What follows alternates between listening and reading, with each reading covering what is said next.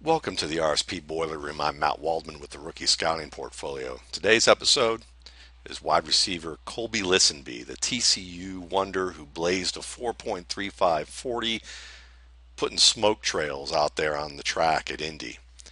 Now, as a deep threat at wide receiver, a 4.35 40 pretty much means that you can outrun most cornerbacks in a straight line if you're going to get matched up one-on-one with these players. I'm going to show you two plays that give you an understanding of why straight line speed isn't everything.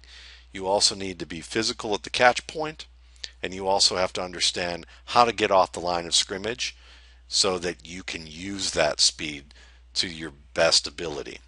So the first play is this Old Miss Peach Bowl game where Listenbee is dealing with a safety over the top. And this is going to happen a lot in the NFL where teams are going to be able to put a safety over top here and force Listenbee to be a little bit more physical, be more of a rebounder at the catch point. And at 6 feet, 197, it's not like Listenbee is a Vincent Jackson type of player.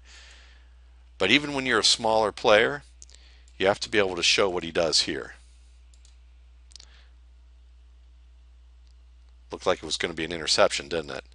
Because look at this position. You've got the defender coming over from the inside, getting the jump, getting his hands out further, getting to be first at the catch point. But then look at Listenbee right here. Listenbee has to reach across his body into the frame of the defender and pull the ball away. That's good hand strength in addition to hand-eye coordination. And this is an impressive play from a smaller wide receiver. And it's something that's going to, really do, probably serve him well at the NFL level on occasion if he's consistent enough in the other aspects of his game. But we'll look at it one more time. I mean, that's a physical play in tight coverage between two defenders to out jump, really not even out jump, but actually just reach in and pull away the ball from a defender who out jumped him. And do it without being distracted by the trail coverage. It's nice work. Good use of his hands, and it's something that is worthwhile to mention because when you watch Listenbee a little bit more, he often doesn't use the best hand position on passes where he doesn't have to exhibit perfect hand position all the time. He can be a bit of a passive catcher of the football when it's into his frame rather than extending fully like we're seeing here. So this is really well done. And it just shows you that if he pays attention to more detail about his catch technique, that he's only going to get better as a pass catcher in all phases, all types of routes. Now this is a play against Minnesota last year where we're going to look at a release. And first we're going to look at this play in full speed. And what we're going to see is him get outside and work against this corner in tight coverage, but not come down with the football. And the replay is going to show really the latter part of the stem to the catch point. And you're going to see here that he's a little tied up. Defender's leaning into Listenbee's arm, kind of arm barring him a little bit with the elbow and the forearms. It's a really nice technique because he's not holding the wide receiver, but he's preventing the receiver from being able to lift that arm up. This is a really savvy little play there. And it forces Listenbee to make a one-handed attempt on this. But none of this should have happened. And the responsibility is on Listenbee. It's not on the quarterback, and it's not specifically a great play from the defender, even though he did good work here. So let's look at what happened. We're going to watch it one time and a couple more times in real time here. And what you're looking for here is this first 5 to 7 yards between the line of scrimmage and the first down marker. The first 5 to 7 yards are the most important part of separating. Doesn't matter what 4.5 speed tells you, because really, if he separates early within this next 7 to 10 yards, if he can get his back to the defender and in there and stack him, Really doesn't matter how fast Kolby Listenbee is or how slow he is. He's going to be the one in control of the pace unless the defender wants to run through Listenbee's back and draw a penalty on every route.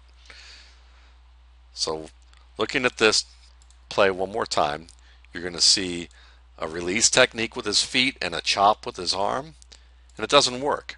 We're at 7 yards and the defender's still a half step ahead of Listenbee. So let's break this down at a slower speed and look at really what the issue is. One of the first things that you're going to see is it's a two-step technique. A hop and then a release to the outside. Watch it one more time. Hop, release, and then the arm comes out to chop. But look at the defender. Even at this chop, the defender's a good yard ahead to the outside than where Listenbee was. And I think the reason why is that Listenbee should have used a three-step technique, not what he did here, which I think is kind of a cheating of a two-step technique. Maybe this is allowed by his coaches. Maybe it's even coached this way.